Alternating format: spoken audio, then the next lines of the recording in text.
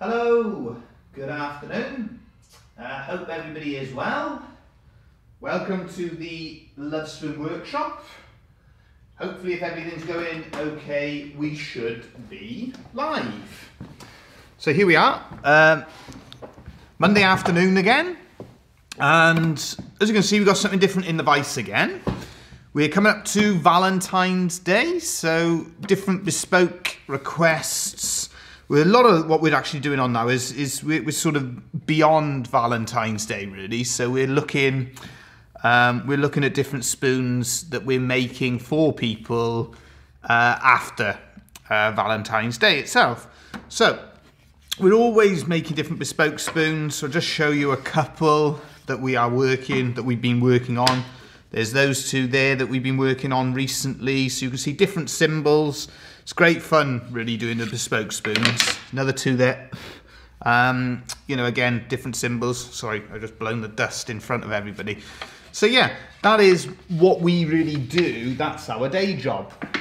You may notice a little bit more background noise today. Dad's on the saw.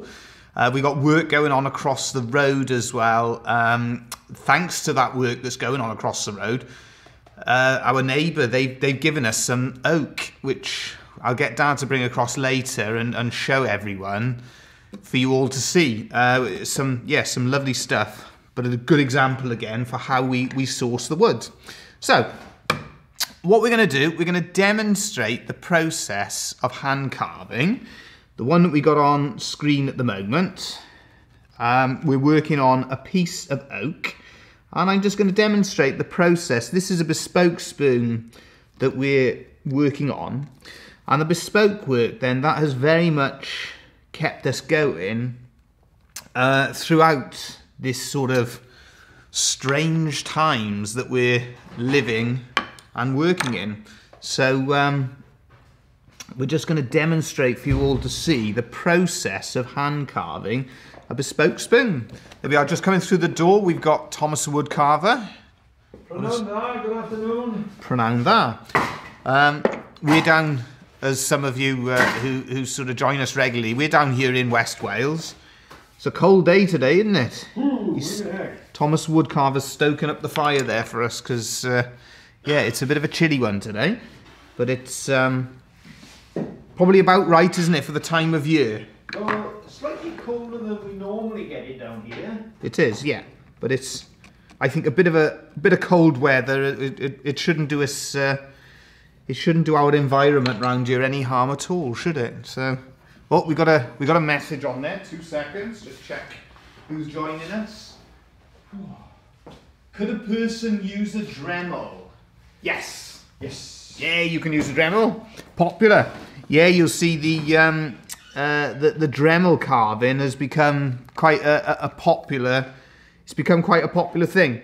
We've got a couple of Dremels, which Dad is just bringing out to show you. One there, if anybody is not sure what the Dremel is. That's, yeah, for anyone who's not familiar with the Dremel, which I'm sure most people probably would be. Yeah, we got one there. So yeah, you can use the Dremel for wood carving. Just to explain, there are different cutters on the. That's right. So you'll see there's there. different.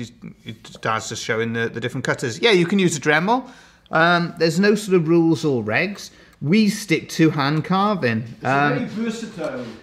It's a good bit of kit, and you'll see on YouTube itself, you'll see different videos where people demonstrate wood carving with a Dremel. So yeah, no reason why you can't use a Dremel to do wood carving.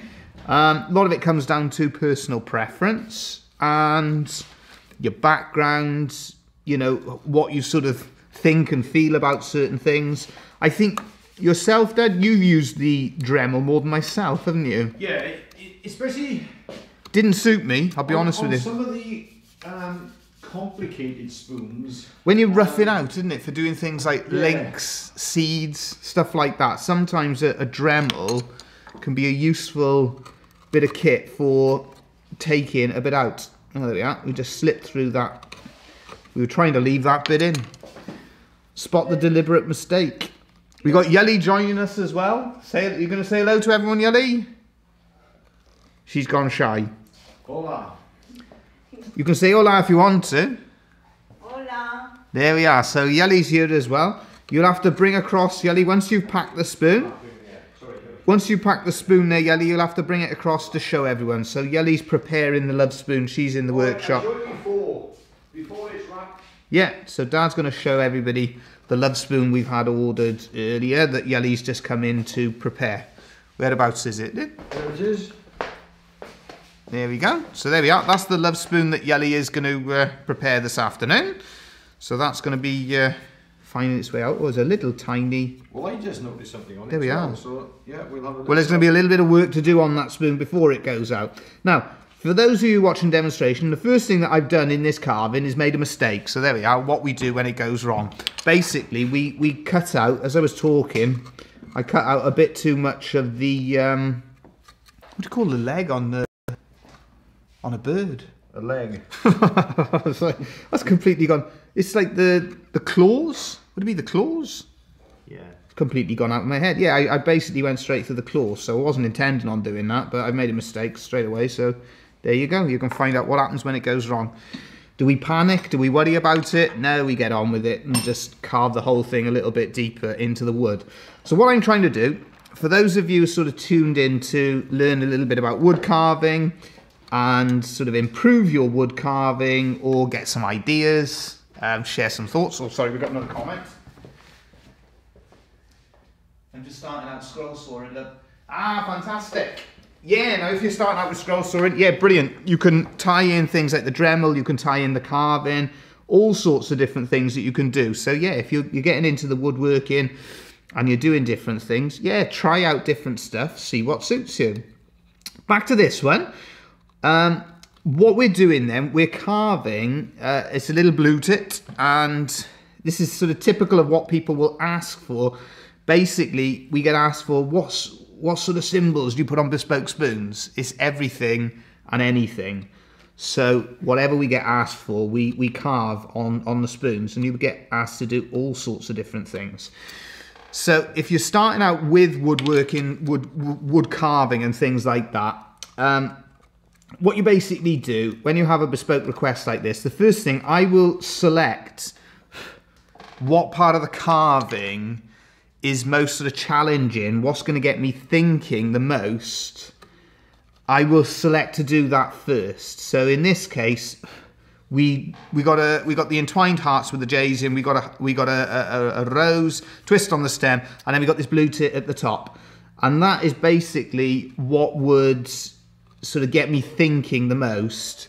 So I'll go straight into carving that to sort of deal with it first. The first thing then we're thinking of, it's sitting on a branch, so we're thinking about layers. I think we have another comment on there. Do you want to check what that one was? Okay, so and I'm just starting old school sewing. I've Yeah. seen that one. Workshop. Hello, everyone. Hello, Tommy. Thank you for joining us again. Great to have you with us. Right, if you can just have a look at this one, Dave, before. Yeah. Okay. Right. That's a different one. There we are. That's a different spoon that we're now possibly... what it is, see, is I hand carve everything ready for being ordered. So we're just checking which is... That's a better one, isn't it? Yeah, although I think... Does it need a little bit in the finishing? We're having two conversations at the same time. Getting back to this carving... We're just going to oil it, dude. Yeah, a little bit of oil on it. Back to bring that it one because you can show him the tiniest mark in there. Yeah, what it is, both of us noticed it. There's a little tiny mark on the heart there, and we basically wouldn't be happy sending it out with that tiny mark. That lens is a good one, so hopefully it might have picked that up. Back to this carving again. What I'm doing is we're working on the different layers. So because the blue tip, because it's sitting on a branch, we've got to decide what layers we're going to push back. So the branch, we're sort of pushing that behind the blue tip. And that's ultimately, with your wood carving, with your woodworking, it is choosing the layers, the levels, what things we want to push back and what things that we want to actually bring out. So we're just pushing that right back, and that gives you sort of depth to your wood carving. Now, it's good fun doing stuff like this because we've done a few different birds and things like that, but it's always fun. It's not something that we're sort of doing on a daily basis.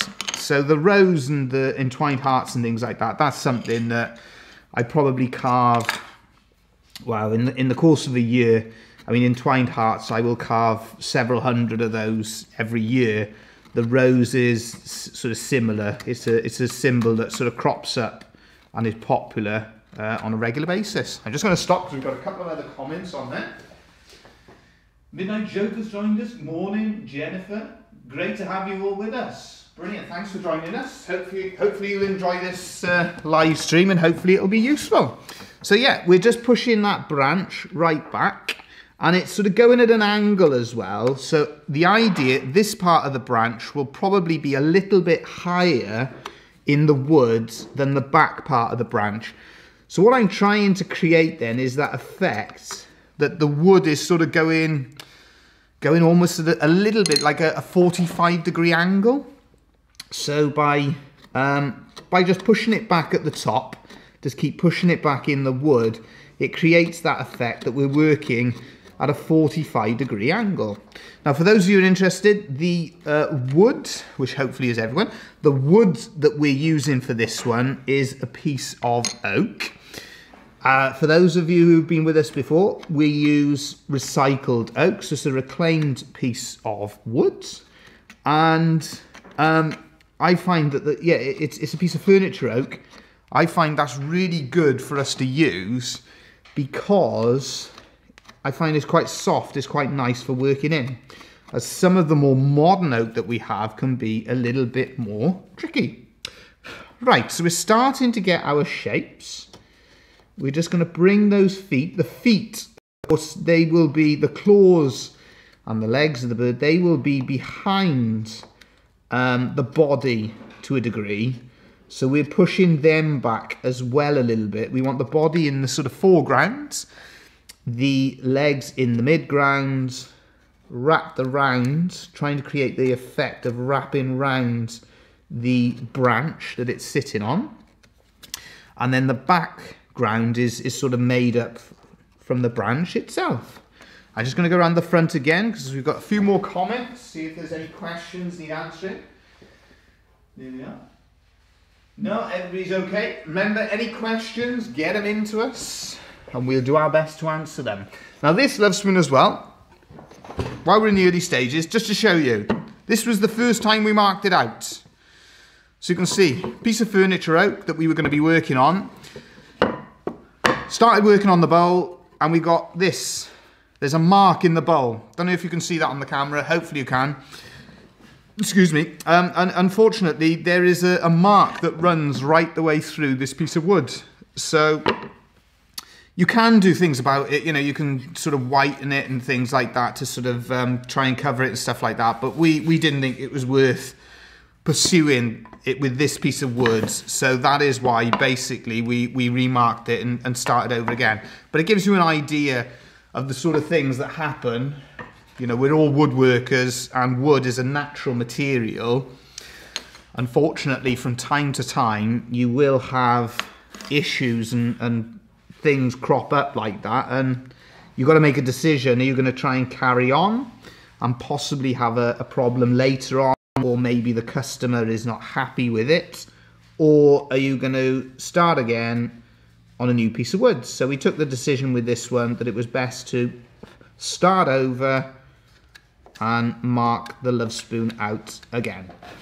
2 seconds, I think we have got a question there, don't we? Do you strop the tools or just use a stone? We do both. So what we do is the main system we use for sharpening. Thank you for your question as well, because it's great. Any questions, get them in, because it gives us plenty to talk about. Yeah, what we do, we use a Tormek, which anyone who's familiar with it, you'll know it's a bit of an expensive system to buy. And we use an external angle gouges. So we sharpen on that reverse edge. You'll get a little burr on the inside, take that burr off, and then there's stropping wheels and honing wheels on the Tormek itself. And so that is what we will use then to bring it up to a good finish. So you're starting off on the whetstone for sharpening on the external angle. You've then got honing wheels to take the burr off. So once you've done that sharpening, you get a little burr. once you've got that light burr, you then take it off and polish, strop the metal to polish it. Any of you'll have noticed last week, Dad was demonstrating some sharpening, and he actually strops on his trousers. So a fantastic way for ripping your trousers, but it works, does the job. Let's just check 2 seconds on there. I'm just going to close that 2 seconds just to see. Yeah, no other questions. Any other questions though, get them into us. We're more than happy to answer, and always keen to try and help out if there's anything that you'd like to know about. So this one, we're still building up these layers. So I'm going around the outside. You can also see then, if you're new here, what we do for a bespoke spoon like this. We design it all out on paper. We like a nice symmetrical design, so we've got that line going down the center. We then draw out our design, so we know we've got it nice and symmetrical, draw it all on there, and then use those lines as guidelines for us to follow. But no rules or regs. Some people do it freehand. Do it however you want to. Some people use a coping saw, we use a scroll saw. Yeah, whatever techniques, whatever ideas, whatever approach suits yourself, that's the best one to use. When it comes to the gouges then as well, you were mentioning the sharpening, we use vintage gouges. This one here is a beauty, it's a Herring Brothers, and that one there, I don't know if the camera can pick it up, but it'll actually flex. It's a little bit loose in the handle, but it does actually flex back and forth. Beautifully made, fantastic gouge to work with. So we're just building up these different layers. So we're going to come across the top there, and what I want to do, because the shape, we're thinking about the shape of the bird as well, so we're just going to round, the bird off. So as we're going along, we're building up different layers, we're getting our different shape in the design as well. Just like so. And as I said, it's nice doing different things, carving different designs as we go. Because I sit down to carve then, I'm going to do most of the carving that I can get done facing, with this direction of the grain, so going in that direction. And then once I've done all I can do, I'm then going to turn it round in the vise and start carving it back in the other direction. There we are. Did you have that spoon to show us? So they've just been preparing a spoon. So just to give everybody an idea of how we prepare our spoons. I think Yelly ran off before I had a chance to ask her. There you go. So you can see Yelly has now packed that up, ready for us to get in the post, and hopefully that'll arrive before Valentine's Day. There we go. And that one there, that Lovespoon as well, that was another piece of recycled oak. So we're just building up those layers, starting to bring out that beautiful colour, that golden colour of the oak. And I'm just going to work, we got the sort of top layer is going to be the wing itself, and the head will be the top layer. So whilst I've got those lines in there, I'm going to make use of them, carve them into the wood, so creating that stop cut. So just coming around the outside of there. So once we created that stop cut in the wood, we can use that to cut down into the wood itself. Let's have a little look. We're just going to shape it the other way as well. And yeah, we're just bringing out that shape. And then afterwards, we'll put a few little lines on the wing, and that's going to create the effect of feathers. So that's the idea about it. Now the nice thing, because we do, because we've over the years, we've started doing more and more things like the live streaming, the videos, the filming and stuff like that. It gets you doing stuff with the camera and things like that, and that I find is useful for the carving, because you start to, last year I did quite a bit of photography of animals and wildlife and things like that, and it gets you looking at things, and I do find that it helps out with your carving, because through the photography you see things and you see it differently, and it does definitely, for me then, gives you ideas, gives you thoughts, and it gets you thinking about those little bits of details, those little details that can really make things that much more distinctive. Just going to check again. I think we've got another question there possibly. What's the best wood to start out with, hardwood or softwood? Good question. I'm just going to grab a piece of wood here for you to see. Yeah, the one that gets sort of suggested and recommended the most is lime basswood. Have we got a piece there to show everyone, dude?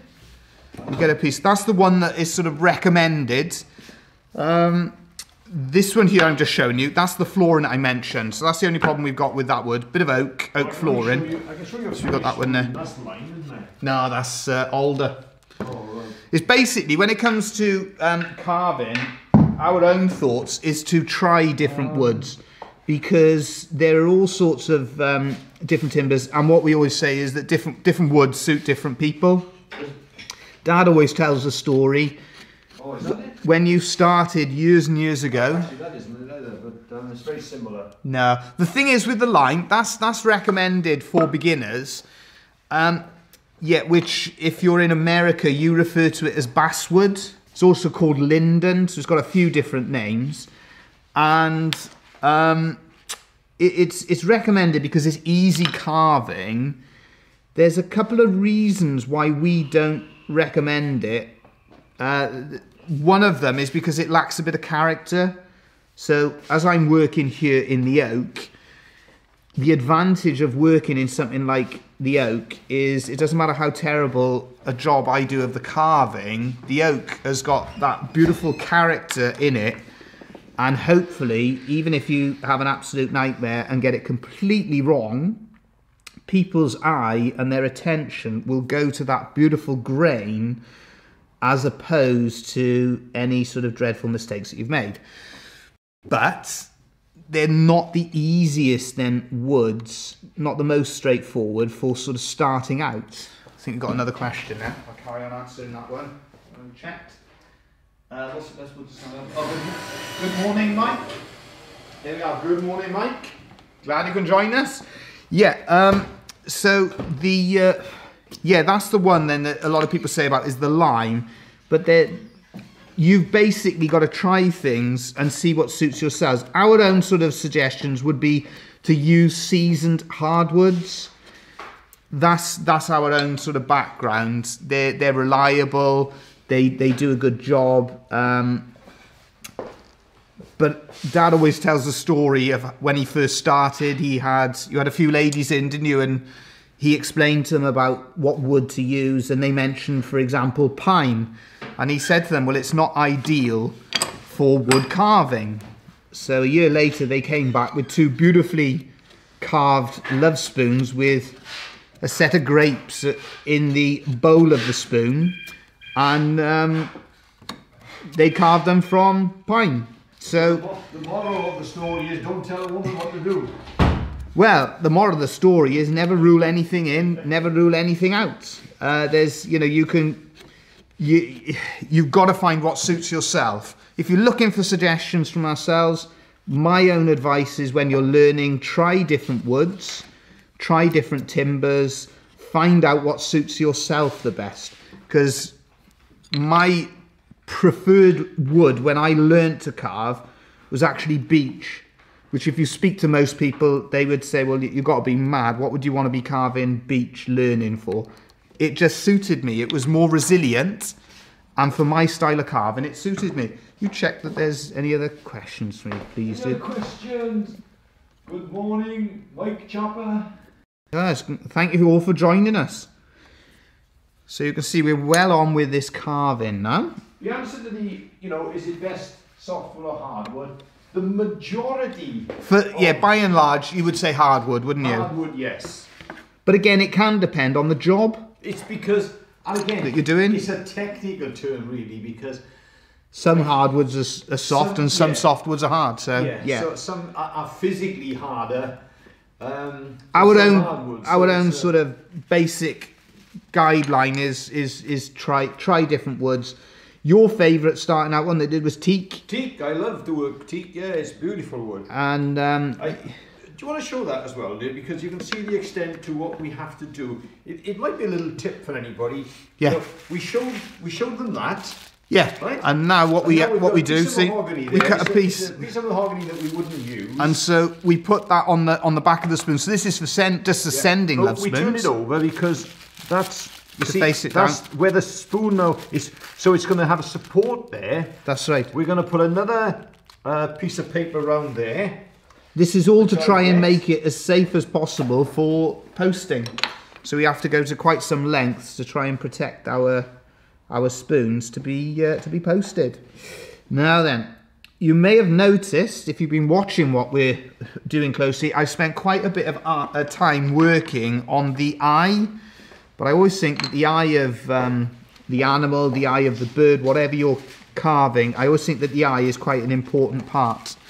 Now Thomas the woodcarver is here, he's putting some tissue paper around I'm the showing you spoon this as well. because, you know, I'm doing some work as well, like, you know, and Dave, you know, He wants you all to know that he he's tends busy. to push me in the back room, like, you know, but see how hard I'm working wrapping this parcel. So he's wrapping this parcel now, and then after that we box it up and we send it out. Yeah, so It's not finished yet. I think that may have been one of the longest answers that anybody's ever had to a simple question. The long and short of it is Now you see it. try the different Still woods. working on it. Try the different woods, find out what suits yourself, and go from there.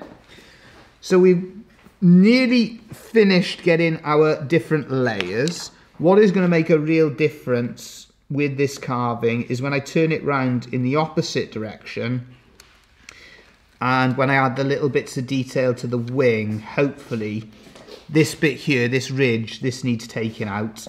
These legs are going to have to be, the legs and the claw are going to have to be pushed back further because of the depth that I've done everything else at. Checklist. Checklist. Lovespoon, cards. Do you see? Picture of Dave. There we are. Picture of my hands. Notice Dave gets the full view. All they see is my hands. Typical, typical. Gives him something to complain about. Right, we go on to turning it round in the vise. And this, now we're just working on that tail. We're just bringing that level of the tail just down a little bit. And then the same, the body, we're just reducing that down. And I'm going to bevel the edge of the wing as well. Just a nice process, as you can see. And it's keeping it sort of as simple as possible, but trying to get the maximum amount of effect from the work that you do. Now this claw, that front claw there, that's too proud at the moment because that would be wrapping around the branch. So we don't want it too high. We don't want that level too high. We want those claws just wrapping around the branch itself. And we mentioned as well, of course, we got Valentine's coming up, so it's been a busy sort of time for us, and we've had a number of bespoke love spoons that we've been working on. We've also had a number of online orders and things, but looking at the website, for those of you who are interested in the scroll sawing, you may notice that we do regular videos where we show you how to make different things. One thing that we've had requested a number of times are templates and designs. So what I was doing yesterday, we basically have developed the page, the scroll sawing page, and you can now find a lot of the projects that we've done, a lot of those designs, they're now on that scroll sawing page, and you can print those off and have a go at making them yourself. So hopefully it's all free on there. Hopefully it's a good resource, a good free resource. The way you find it is if you go on any of the, I think most of them are 5 easy scroll saw projects or 5 scroll saw project videos. Go on those and have a look in the description. You'll see there's a link to our website, but there's also a link to the specific page. And all of the templates, you'll find them at the bottom of the page. Let us know if they are useful and if any of you have a go. You can always email us a photo and show us how the project goes for yourself, and any questions. Because if you do have any difficulties or anything, just let us know, and we're always happy to help out. I'm just going to check again just to see if there's any other questions anybody's got. I think we're well on the way to getting our blue tip carved out. Let's have a little look. Good morning. Scroll some. Okay, I think we've got some other questions there. Oh, no. But yeah, we're always looking to sort of develop it and help everybody as much as we can and improve it in different ways. So hopefully adding those free resources to the website will help everyone out. As well, Dave. Of course, another side to this. Yeah. The blue tip is actually in. You can see it in our garden at the moment. Well, that's what I was explaining, because I'll be honest, I've changed my camera system. On my old camera system, I had a long lens on, so I was doing wildlife photography. I haven't bought a new lens to continue doing that with my new camera, but the camera I was using, you were able to get beautiful photos and you could see all the detail and all the individual feathers. And so, because we have them here in the garden, then it gives you a real appreciation for all the little bits of detail. And I find that, you know, by photographing and looking at nature and things like that, I definitely feel that it helps in my carving.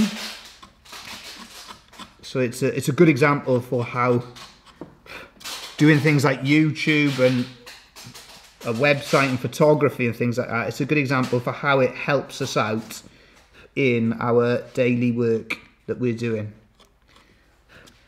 Right, now I'm getting to the stage. I think I'm going to turn it back round in the vise. I'll tell you what I'll do. Before that, I'm just going to carve the top of the spoon. So you can see we're just beveling around the outside. That comes down to individual sort of preference. That's my style of carving. For instance, Dad, now he would look at that and he'd say, why have you gone as deep as that? But we just got a different style of carving. We have a different way of doing things. And that's, as we mentioned again, you just got to find out that approach, find the method that suits you best.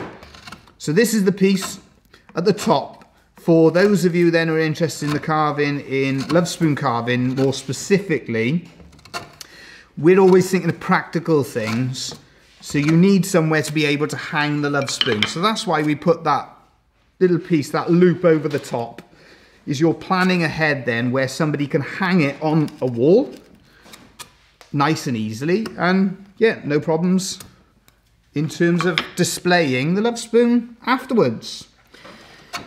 Some of the different things as well we were asked recently in terms of, you know, how to keep the Lovespoons.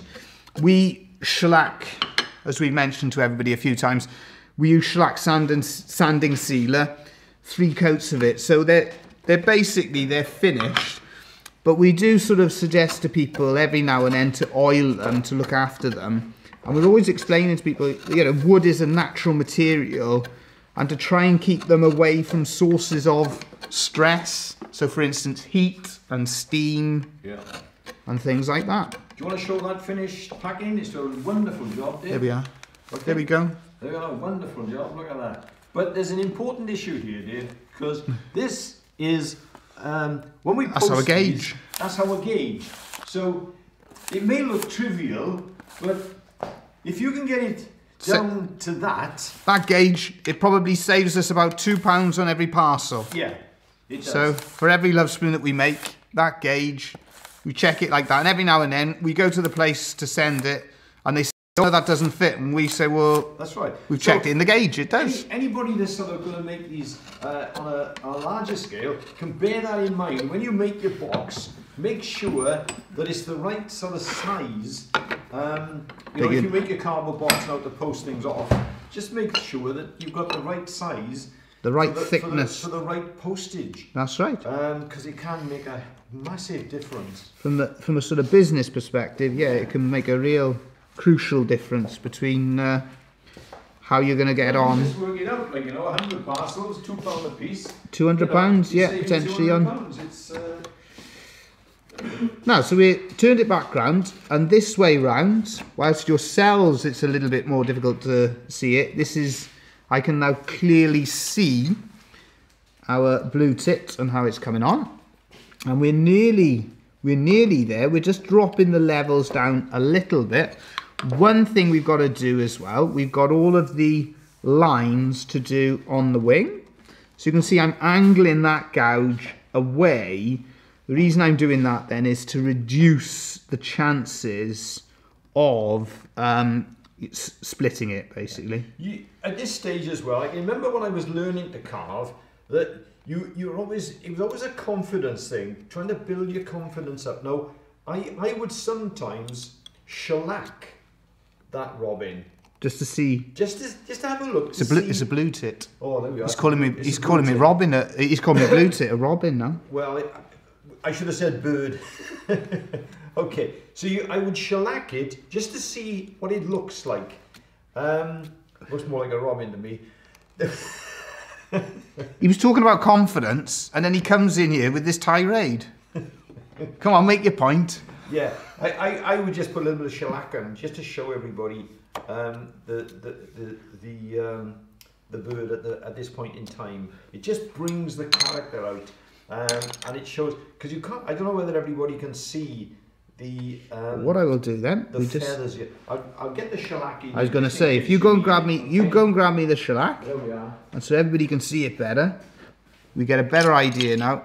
Thomas the Woodcarver's gone for the shellac. And we put a coat on so you'll be able to see some of the little bits of detail. What I'm going to do to sort of finish it off is to sand it. So I'm going to sand it around with quite a fine sandpaper. I got a piece just by the side of me. That was more luck than judgment. So what we're going to do is just sand it around, because the blue tit it's like quite a rounded shape.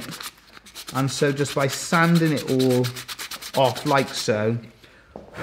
Yeah, there's a shellac. There we are. Do you want to put a bit of shellac on the budgie we got? No comment. He's called it a budgie, he's called it a robin. There we are. He's called me worse. Oh yeah, definitely. Let's just do a little bit more. Where we've just sanded it, it's just changed the shape a little bit of the beak. And what everybody will be impressed with is this brush. It's quite something, it is. It's yeah, I think that's coming on. Yeah. I think that's coming on nicely. I tell you what I will do. Sorry to I stopped him in his tracks, so he's just about to put some. Quite excited then. He's going to put some shellac. What it is, I don't want, whilst I want that wing above the body, I don't want too much of a separation. Do you understand? Do you understand what I'm getting at with that? Yeah. Hope everyone understands. I don't want, you're thinking about what that bird actually looks like. And whilst we're working in different layers, we don't want them sort of too separate. Otherwise, it just doesn't look realistic. Let's do a little bit of... I put the shellac on, do I? Go on, you go for it. We're going to swap over. I'm going to check if anybody else has asked any other questions. Let's have a little look.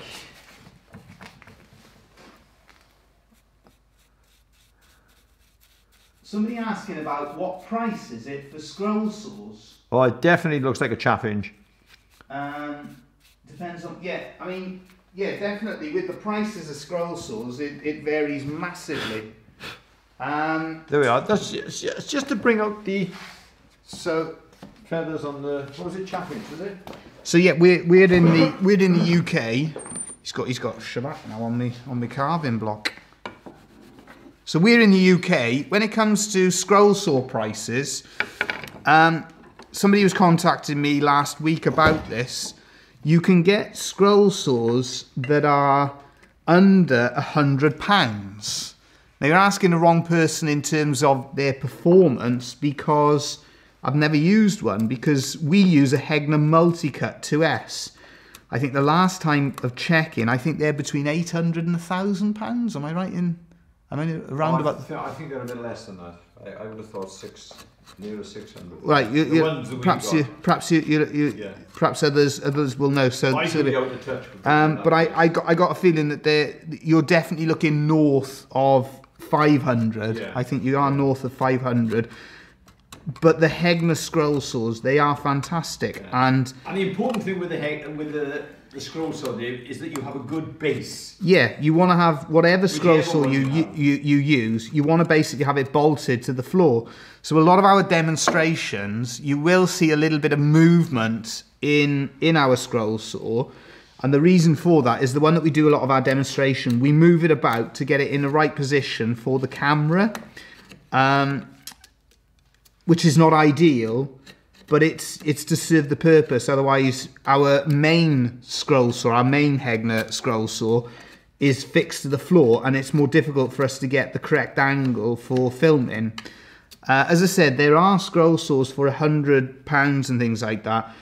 Whilst I say I've never used them, so I'm the wrong person to ask, we have in the past had some of the cheaper scroll saws, and we had a number of problems and most of with them as well. It's maximum of about 5/8 of an inch thick, isn't it? It's not very half an inch to an inch thick is what we're working asking about cutting 2-inch timber. 2-inch timber, so that's a different thing again, and it's a different. Can I slow you up there, Dave? Because blade. You're carving that quite quickly there now. But could you explain where the lines are on that heart? Yeah. So because that's a point where you could easily get it wrong. Yeah, so what we're doing, see, is we're creating the effect of the entwined hearts where they go over and under. So this is a style of heart that we use on our bespoke spoons, and we use quite a lot. And we're just marking it out to create that effect. So this heart here, this one on the left, as I'm looking, that one there, at the top, it goes under, but on the bottom it goes over. Yeah. Now the reason that we do it in this way is if you do it where these ones here are going under and then do it the reverse, well, what ends up happening is the one heart is dominating the other one. But what we want is the hearts to be side by side, and we want the hearts to be very much together. Going back as well to the scroll saw pricing, you can basically spend what you want on a scroll saw. Yeah. And there are machines going up into the thousands, and as I said, they're starting at less than 100. One thing, you could have the most brilliant scroll saw machine that is available. If your blade is useless, it ultimately, you know, it's the same. I can only give the comparison.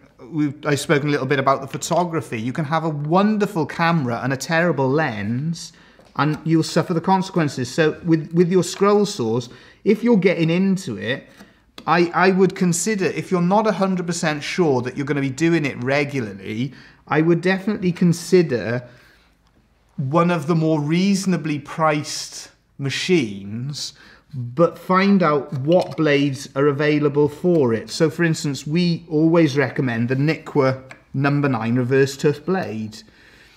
I would be happier working with that particular blade on a more reasonably priced scroll saw than working on a fantastically priced scroll saw with a useless blade. Here in US, $100 to $400 depends on what you're looking for. Yeah, that's right. Yeah, so it's one of those things where, yeah, the sort of pricing with it, you know, it is to a degree you get what you pay for. Yeah. But the blades, and we've got a video coming up about blades and our own thoughts on blades. And to be honest with you, I reckon that's going to be quite controversial to a degree, because everybody, you know, whatever blade you're using, that's the best for yourself. You know, you know what suits you best. Yeah. But we're just giving our own thoughts and our own opinions on the blades. The other thing as well, off the subject slightly, is that you're carving that now. Yeah. You know, you're going to go right through the carving. When I started to carve, first of all, again, about confidence, I would have 3 or 4 carvings, similar ones, to be working on. I would do a little bit on that spoon, and then I would look at something, another type of carving, maybe a house sign or something like that. Yeah, when I was learning to carve as well myself, I found that you'd get too intense and caught up, and if something went slightly wrong in your carving, like at the start of this where I made a little mistake, yeah, that would throw me when I first did, and I'd start letting that bother me, and I would have to do the same where I'd go away from the job and come back to it. Now it's second nature to us, but you get to that stage as you're going along. But yeah, definitely when you're learning, if when you're carving you have an issue or something causes you a problem or you're worrying about a particular thing, what Dad is saying is if you go away from it and then come back, it can certainly help you out. On that note, are you going to interrupt the live stream to show everybody? An opportune moment to show you. There we are. This is what they used to call a Blue Peter job. Here we are. So what Dad's... It's one I prepared earlier. Well, what we're going to do then, I'll have 2 seconds and Dad will come in and you're going to demonstrate and explain to everybody. Are we still there? We might be, I hope so. Get your questions in, because we're gonna swap over 2 minutes. Get your questions in if you've got them while we swap over, and if you explain there we are.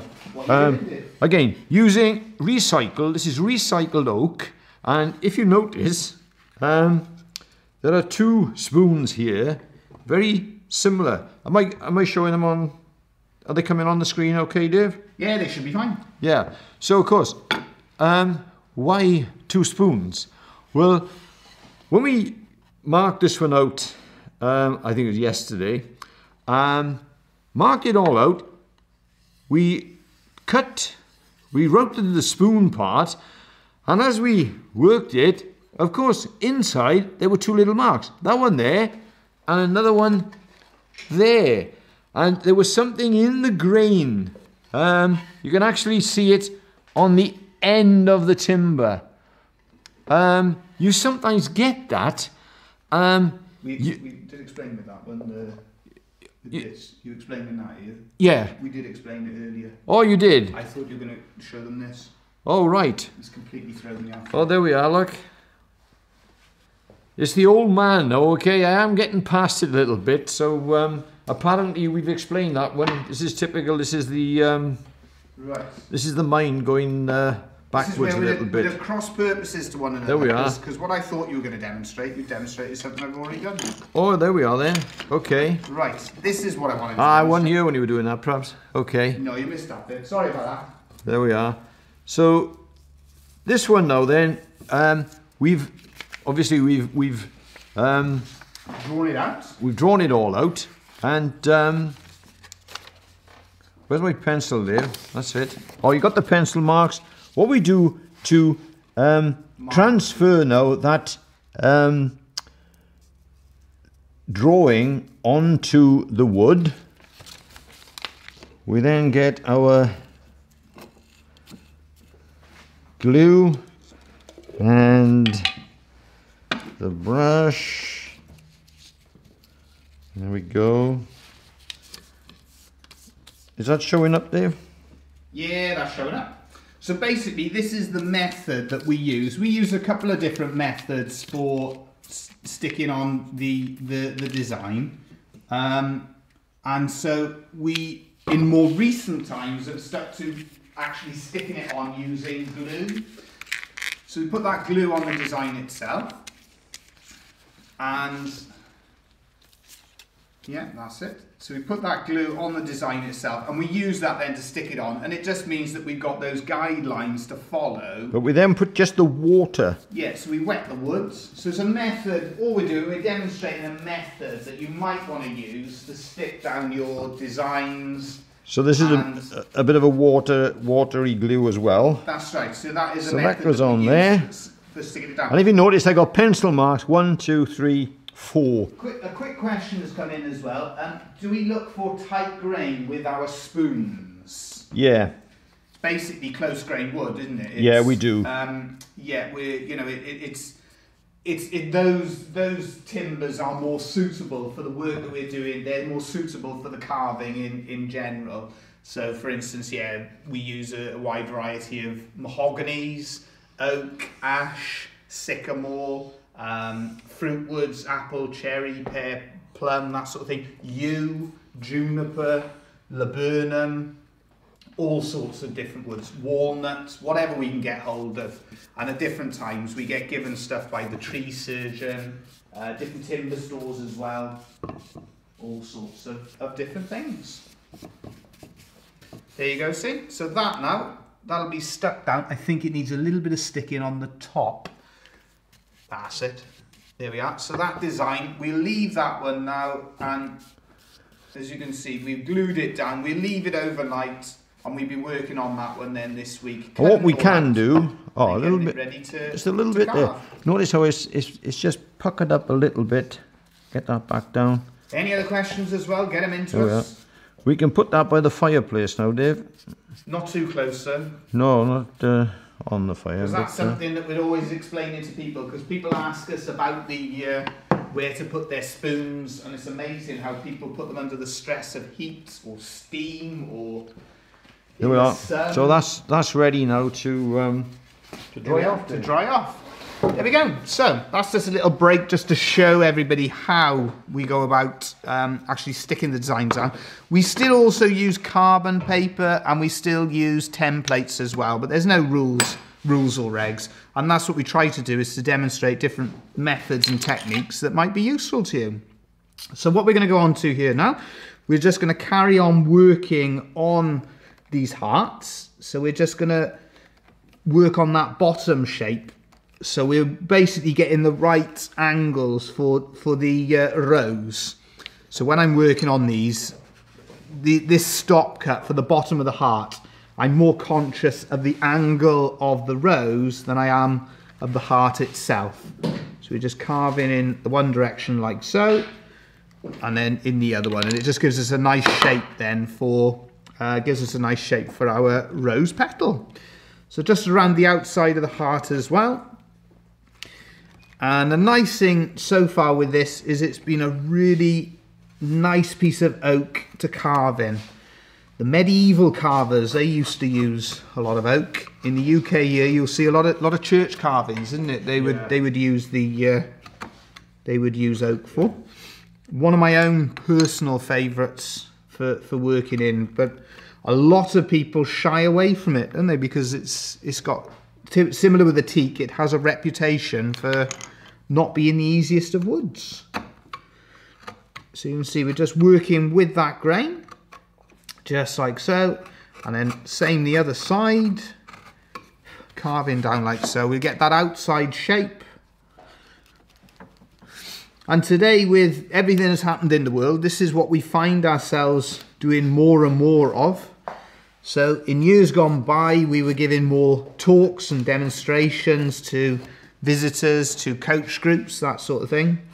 But today then we find ourselves doing more bespoke love spoons, more original designs. But it's great. We have people send in their own designs. We get all sorts of different ideas as well that people send to us, and it's nice to be able to share the tradition. You mentioned oak. I mentioned that one as well.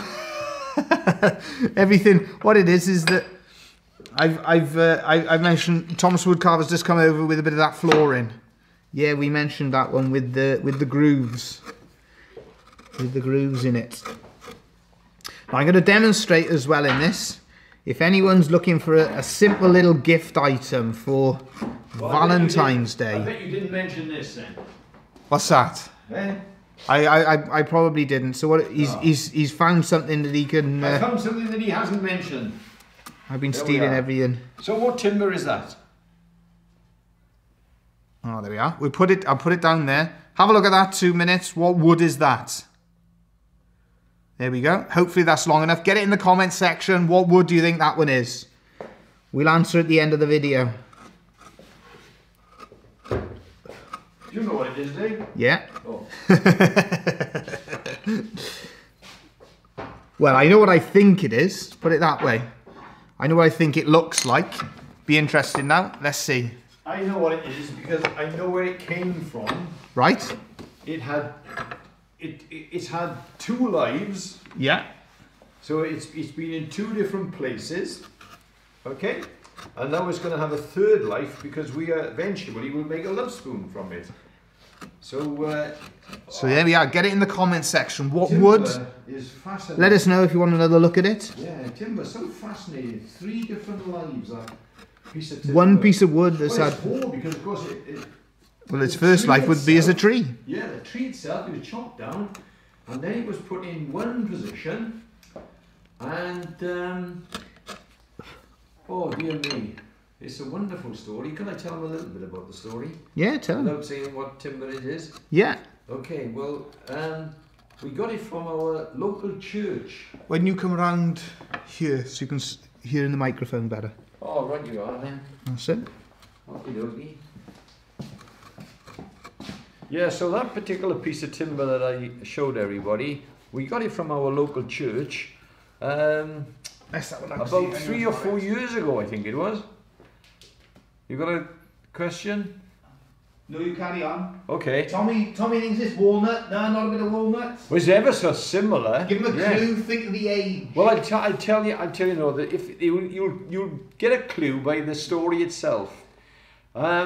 It's probably between 300 and 400 years old.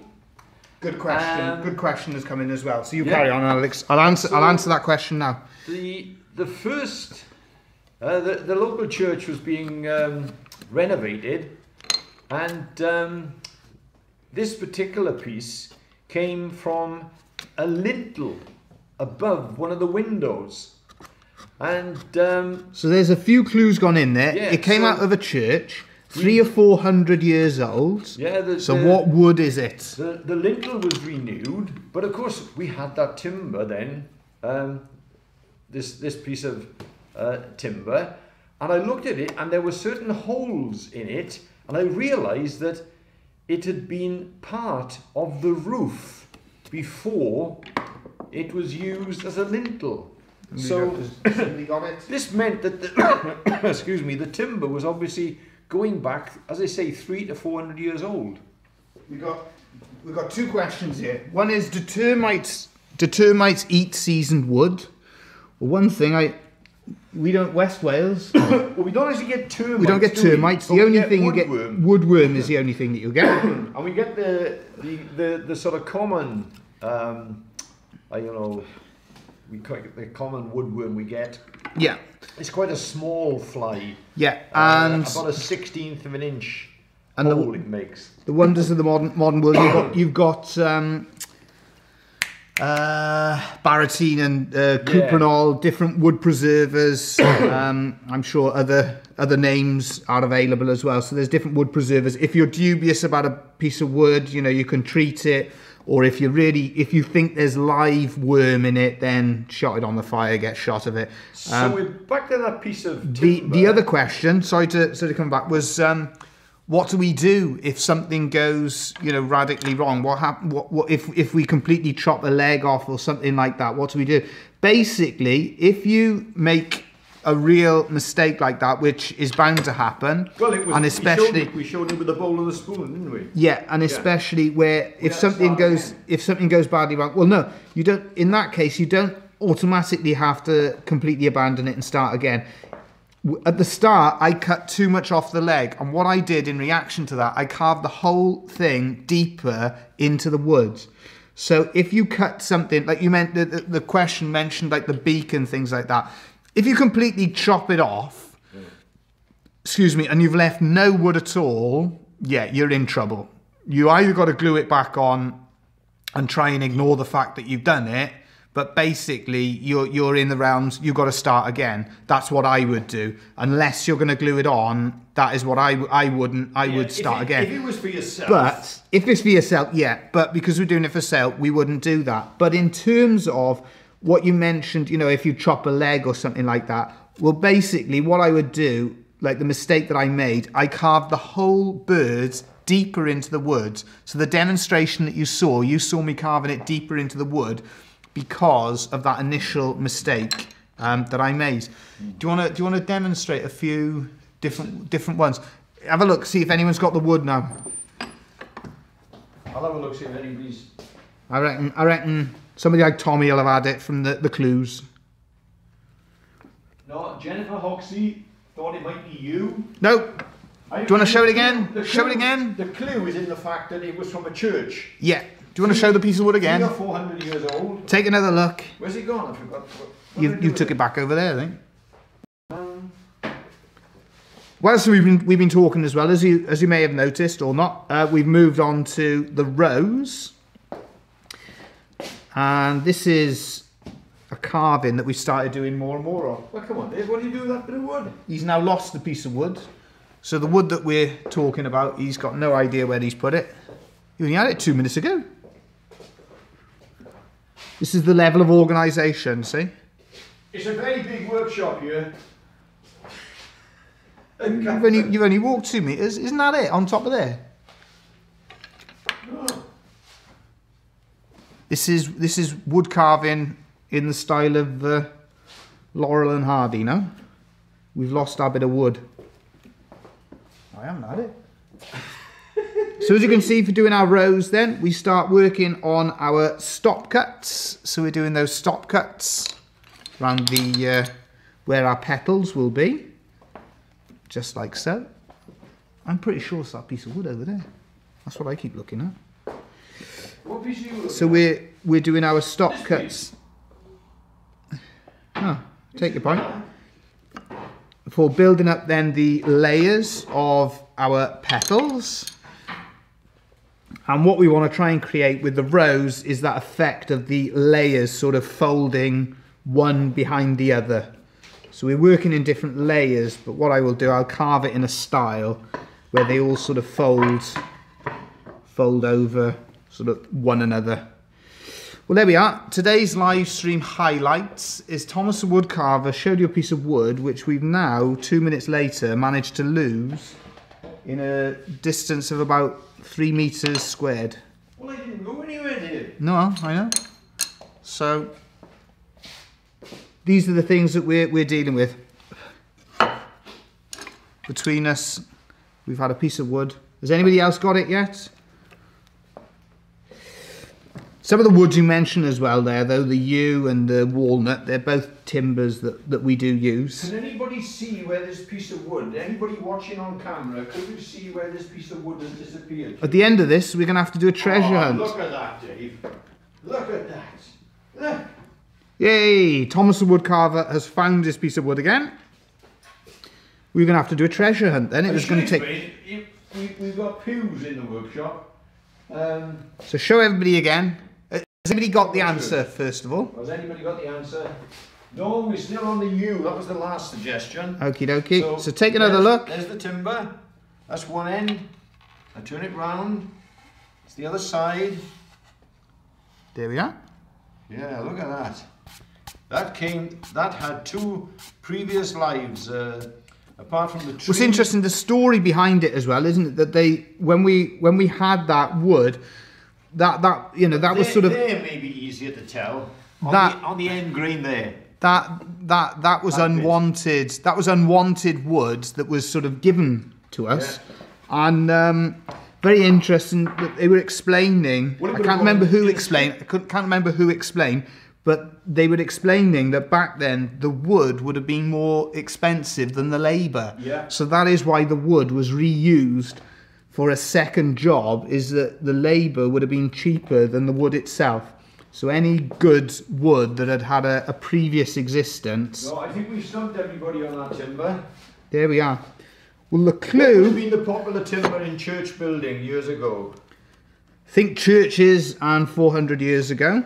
And the clue is think of the wood, how it ages. What does wood do when it ages? There we go. Have we lost the sound, Dave, on there? Di, Lovespoon Thomas, say something. Have we lost the sound? Hang on, I'll check now. Let's see. Have we lost sound? Have we lost sound? I think so. 2 seconds. No, we got we're sound. okay. No, we're fine for sound. Oh, there we are. Yeah, so sorry about that. Thomas the Woodcarver just worried for a second. Hopefully you didn't get any feedback when we did that, just to check the sound, that's all. Because our sound is always muted this end, so we don't have terrible feedback for you. This would be a famous timber in England, of course. Even though we're in Wales. We haven't mentioned the rugby yet. No, I don't mention it. No. No, I don't mention the rugby. No, as some people would say, a win's a win, no? But wasn't the finest. No. But there we are. It moves, it rolls on. So we got, you can see we're just building up the layers now, just getting the petals, just trying to get those just to flow one behind the other.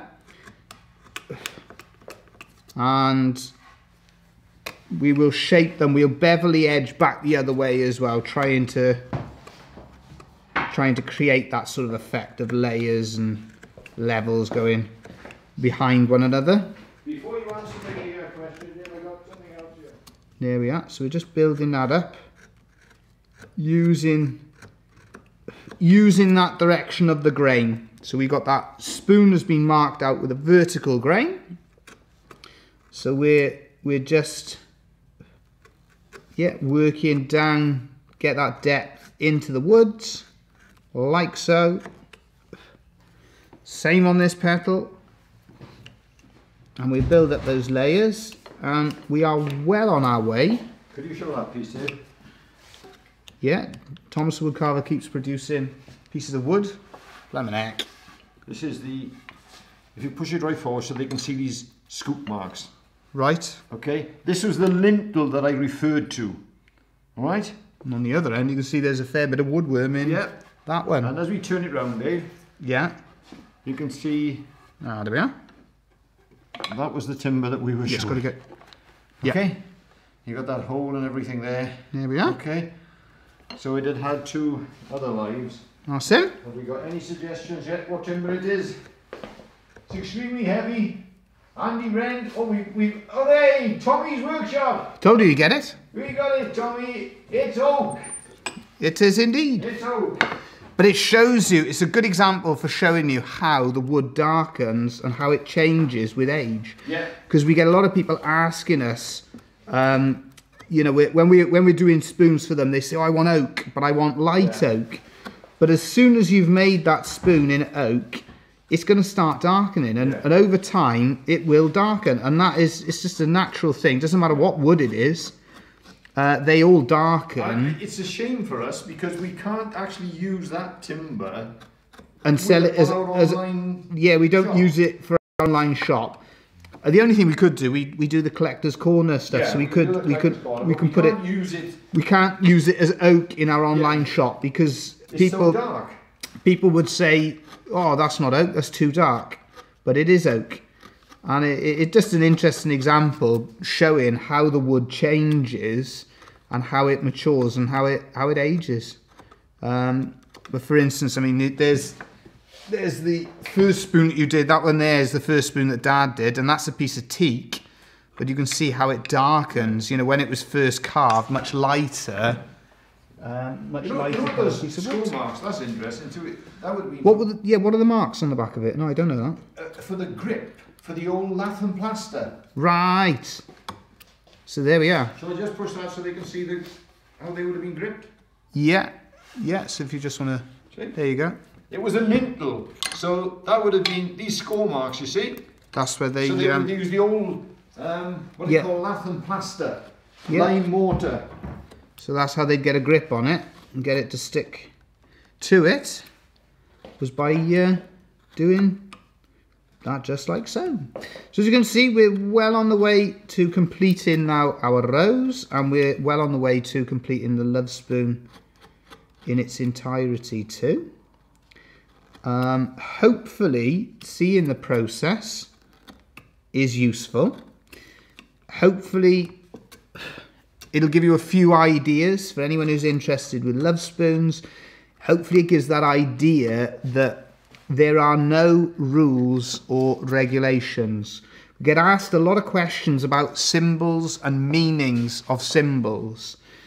Basically, it's a tradition that's very open-ended, and that's why we enjoy it, but that's why we also recommend it for anyone who's learning wood carving. We've got a question here, Dave. Yeah. It's, what if rain falls on seasoned wood? Will it, I guess, be ruined? That's what they're saying. Right. Now this is an interesting one, isn't it? Because initially with wood, one of the main things to get the wood, when it comes to seasoning the wood, one of the main things to get it out of initially is the sun. That's the most damaging in terms of, because the sun, it's so aggressive when it comes to seasoning wood that it will really pull the moisture, and it will dry it too intensely and pull that moisture out too quickly. So that, I would say, is more important. Yeah. Initially, they do even say, don't they, to leave it out, to let the bark rot, basically rot off it to a degree, don't they? Our local tree surgeon, is it? Castle, Castle Estate. They would leave it. That would have been the Lord of the Manor, which is not far from us, about 4 or 5 miles, and they would cut it and then leave it for the bark to come. They would cut an oak tree and just leave where it fell. Yeah. They would leave it for at least 12 months. Yeah. And the bark, the outside would sort of rot off away. Yeah. And then maybe after 12 months, 2 years, they bring it in. And, but our own thoughts, if you get water on it for too long, you get what they call spalting. Yeah. And then you get things like the fungus, you know, the spalting effect on it. Ideally, what you want to do is to get it in undercover with a good airflow running round it. And the only timber you'd use outside would be cedar. Yeah. You know, for shingles, that kind of thing. That's right. But you wouldn't want to leave timber outside.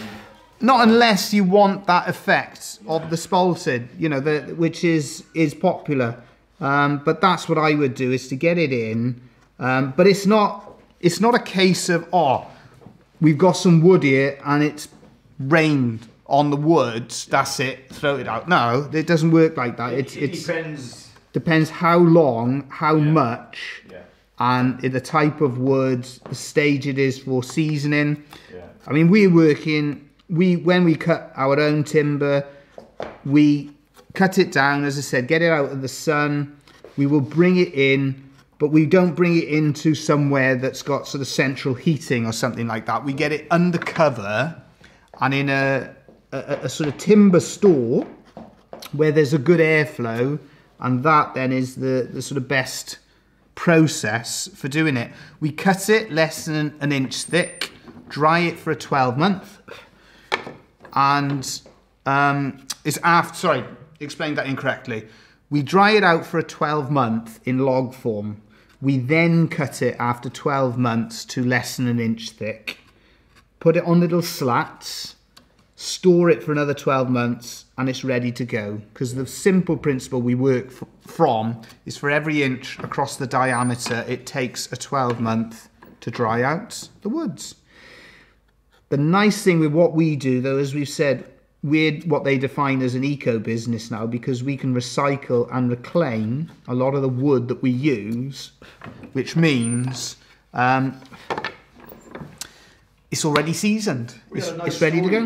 I think we may have mentioned it. A chap brought us a piece of timber in back in the summer. Yeah. And asked us, well, he'd got it from the place in Tenby where he lived. That's right. And he asked us if we could make a spoon from that particular wood because it meant something to him. And wasn't it from his house almost? It was from the Five Arches Tenby. Ah, there we are.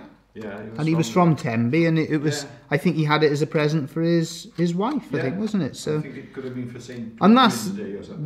that's what we do see is the woods can tell part of the story of your love spoon. Yeah. So, for instance, this is oak, and oak you often hear it referred to as golden oak. So for wedding anniversaries or for 50th birthdays, it's sometimes selected specifically because people want to make reference to it. Yeah. We've made, over the years, we've made for silver wedding anniversaries, we've made Lovespoons from silver birch. So you can use your Lovespoon for telling a story. Somebody mentioned yew. Yeah. Yew is also referred to. Some say it's unlucky to bring yew inside. If that's the case, we're very unlucky because we've got loads of it inside. But the yew tree is referred to as the eternal tree. So again, it tells part of a story. There we go. So you can see now we're just working on beveling around the edges. We're gonna do a twist on the stem with this Lovespoon as well. And you're gonna do a twist or a jive? I think we stick to the twist. You were always very good at the twist. That was always your forte, wasn't it? Yeah. I didn't quite have the flexibility for it.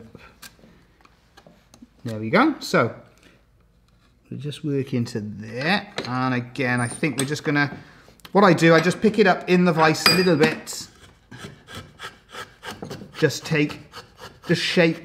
I'm just beveling that edge again, and afterwards, where I'm doing things like that, beveling the edge, we will just sand it all down so we get a nice smooth finish. Again, no rules or regs. You can finish it however you feel best.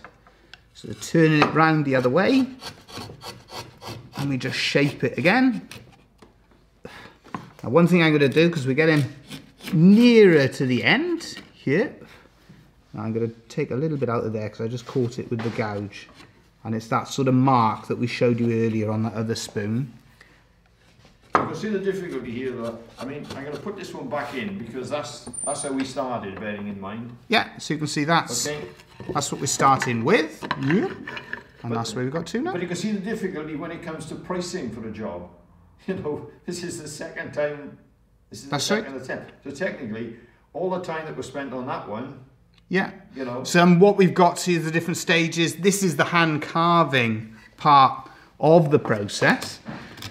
You've got the cutting, you've got the selecting of the timber, you've got the processing of the wood, you've got the designing, and that is one of the most tricky and sort of skilled parts of the process, because any problems you've got in your design, you're going to be paying for those right through the process.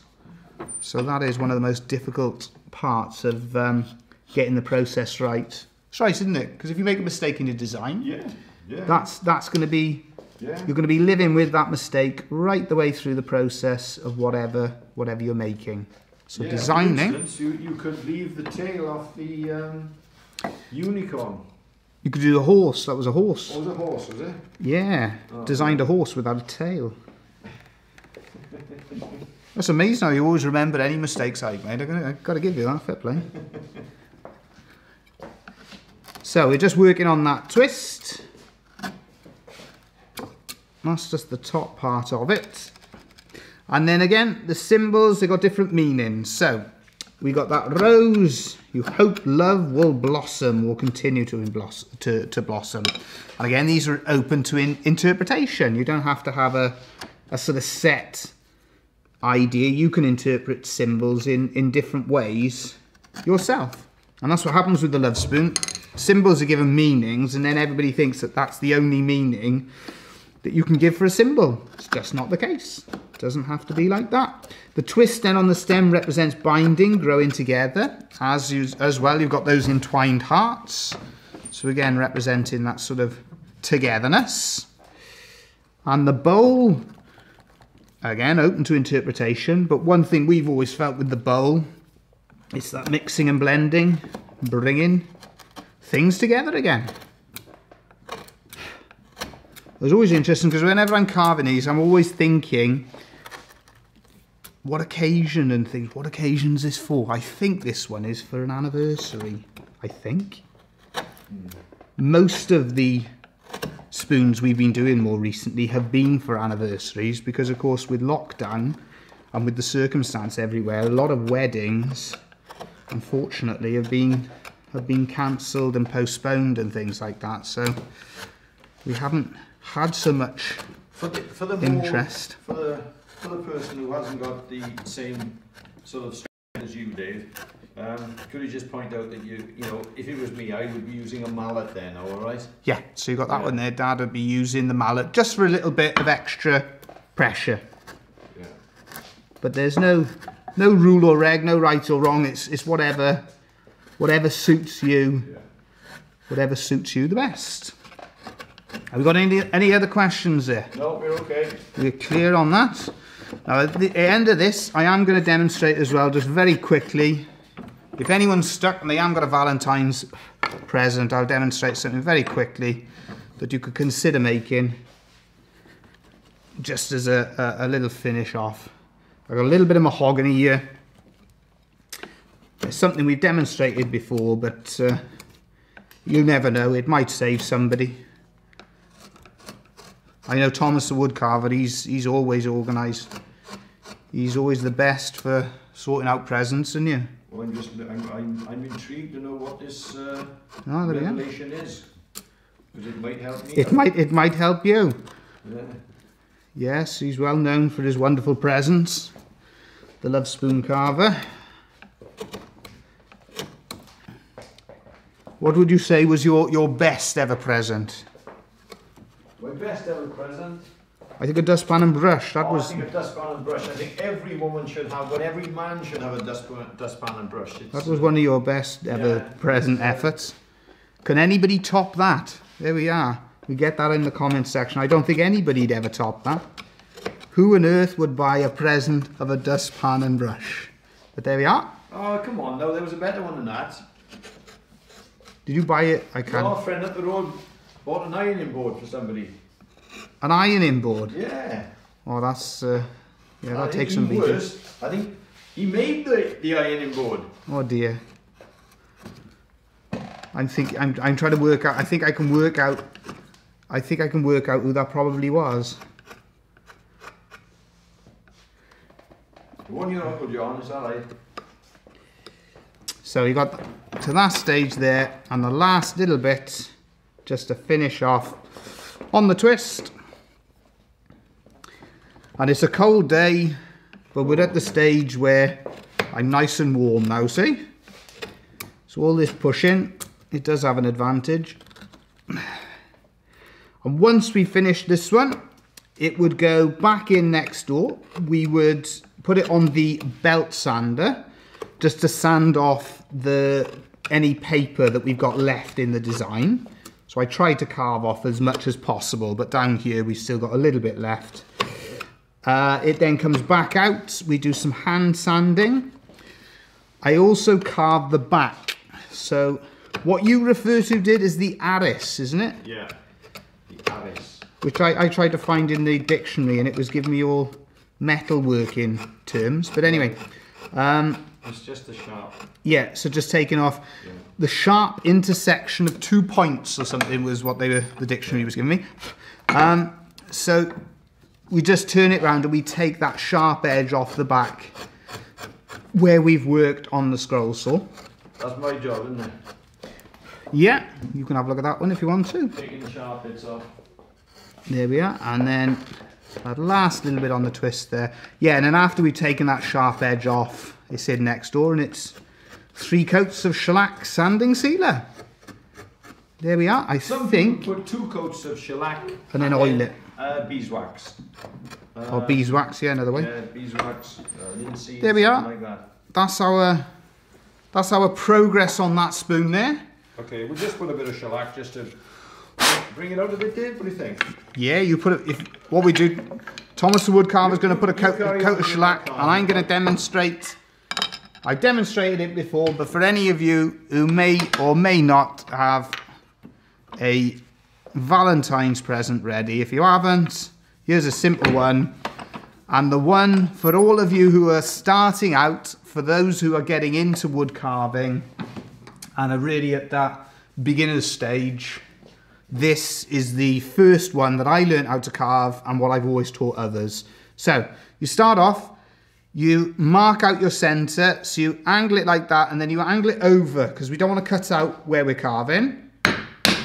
3 taps on the top, just like so.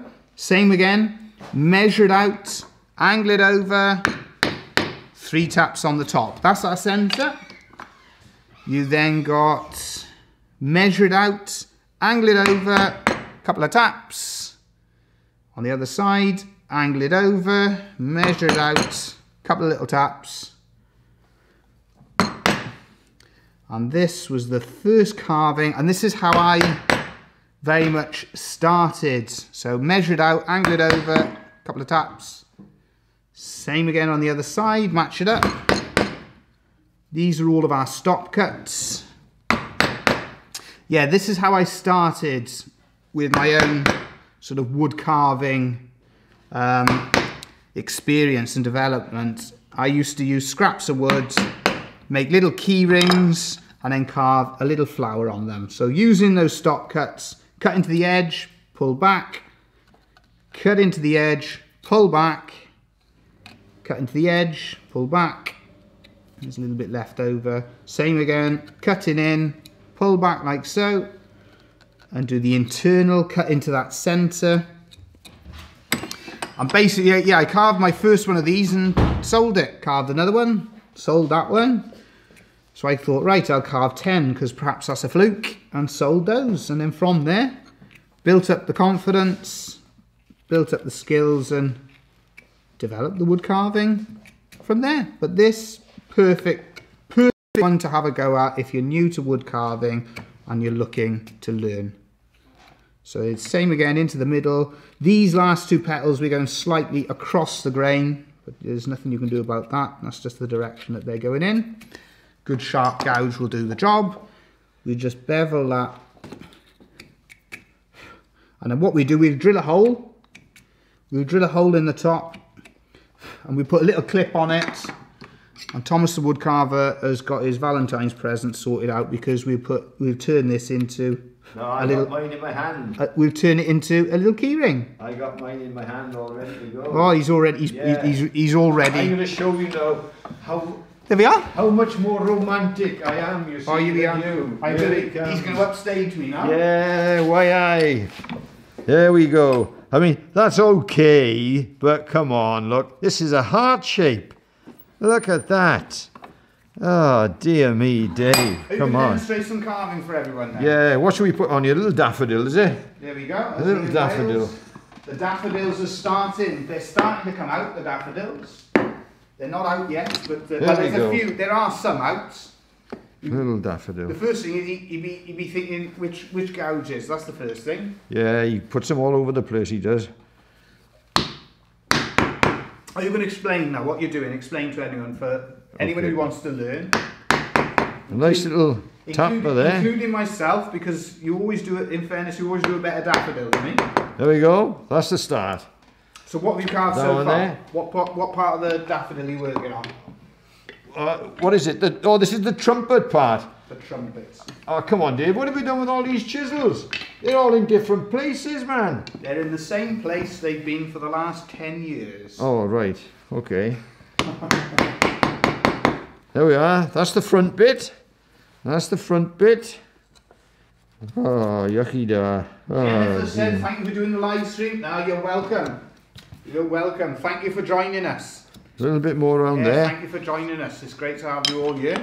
Great to be able to share what we do. Oh, come on, Dave. Where's these blinking chisels? For? I want the old one that I always used to use. This one? No, with that colour handle, look. Come on. Here we go. This is a fine demonstration. Oh, blinking heck. I don't know. It's the short one. That one? No, it's not that one, man. That one? You put them in. Oh, there we are. That's the boy. Where does that one go, Dave? Back there? No, you're mixing them up, you are. Oh, dear me. See, it's so much easier with the mallet. Oh, look at that. A real smooth show here with Thomas the woodcarver doing a daffodil. Quanta la mera, quanta la mera. We just lost all the harmony.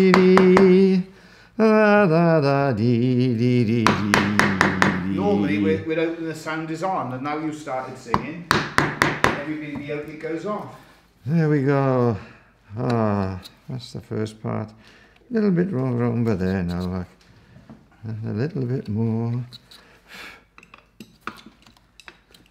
I'm trying to think as well, have we missed anything? I think we've pretty much covered everything we were going to do today. Yeah, I could do with a nice long chisel now to get the stem of the daffodil there. Let's have a look. That's the boy, you got him. That'll do him. Yeah, that'll do him. That one, you don't use this one now, you see. No, we don't use that much. Ah. That's one that in some ways is, it's a bit big for the type of carving we do. Yeah, but the chisels get upset if you don't use them. See, they don't like it. They like to be used. See? That's right. You can't leave them in the shed and in the garage. They've got to be used. Yeah.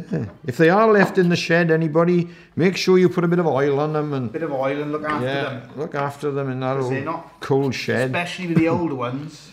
They're good steel and they don't make them like that any longer, unfortunately. Oh, look at that! I found that straight away. Then look. Yeah, you get in there. Yeah.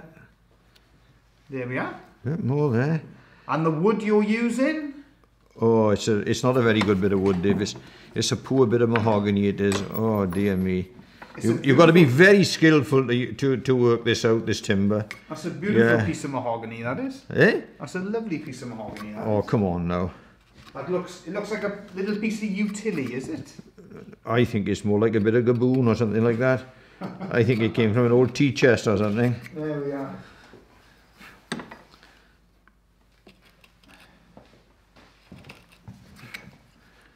Is it going to take you longer to do that than it took me to do this? He's getting there. And you haven't explained anything of what you're doing. I It's can't. marked out with a vertical grain. Yes, it's got the grain's going that way. That's right. Yeah. There we go.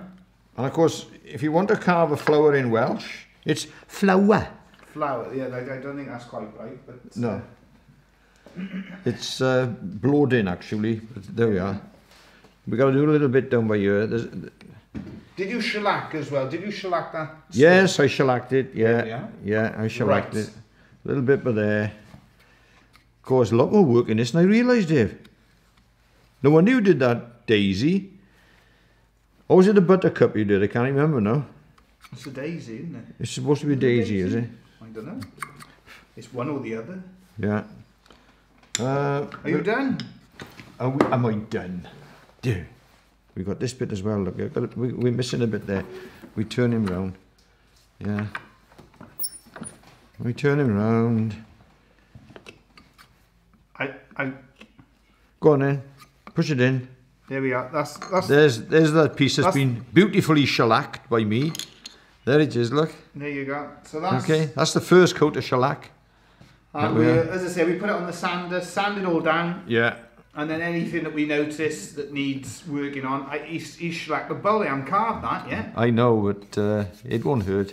There we are. Just to raise the grain a bit on it. Right. Yeah. Come on then, finish off the. I'll have to go over that. Daffodil. There's quite a bit of work for me to do on that love spoon to finish it off properly. Finish off the daffodil. There we go then. We got Yelly coming in asking if we're finished.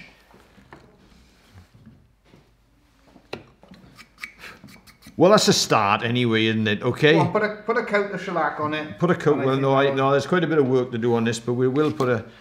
As being as you insist. Put a coat of shellac on it. But there we are. Thank you all again for joining us. Hopefully that's useful. Any follow-up questions or anything that you've got, there's Dave's. Feel free to ask us. There's Dave's. There's a beautiful. Look at that. You've deliberately put too much shellac in there. Oh, look at this. Look at it. Oh. How much shellac you got on that brush? He's used half the bottle of shellac on that one now. But now we got this beautiful daffodil now. Look. Hopefully. Oh, look at that. Oh, Dave, man. Hopefully that's useful. Any questions? Anything at all? Lovely little daffodil for you, anything, Dave. with the wood, with the carving, let us know, get it in. We're planning on doing regular live streams, so hopefully they're useful, hopefully they're interesting, and it's great. Thank you all for joining us. And there we are. That's job done. Well done, Thomas Woodcarver. Yeah. Fantastic. I don't want to overshadow you, Dave, but I think that's a better picture, look, see? There we go. Fantastic. Okay. Thank you as well, Tommy. Thank you for joining us. Thank you going through the list here. Andy, Harris. We've just got we got Iftika. Who else we got on here? Izzy as well. Thank you all for joining us. Midnight Joker, brilliant. Yohida. Mike as well. Very grateful to you all. All the best. Hope you have a good week, and we'll be back again soon with our next live stream. And don't forget, we'll have our video as always on Wednesday. Thank you all again.